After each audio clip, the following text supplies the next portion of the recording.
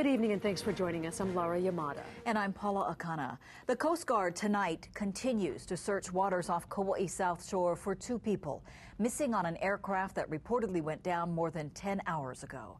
A kayaker called police about 11:30 this morning to say he saw an aircraft go down about 100 yards offshore of Glass Beach.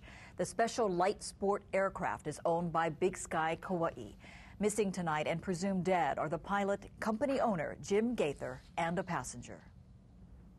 The Coast Guard and Kauai Fire Department searched by boat, helicopter, and plane for any sign of the missing aircraft or the two people who were on board.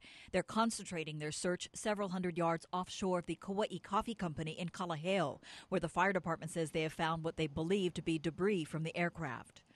Missing is the pilot, 55-year-old Jim Gaither of Hanapepe, and 49-year-old Kim Burgell of Spokane, Washington. This is video of Gaither off the website of Big Sky Kauai, which he owned.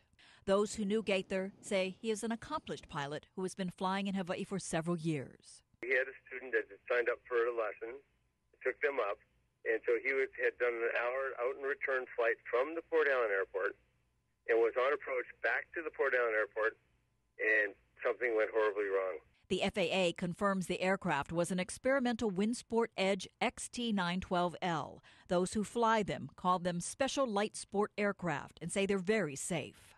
Strict guidelines for maintenance, certifications, and licensing for anybody to take anybody up for compensation.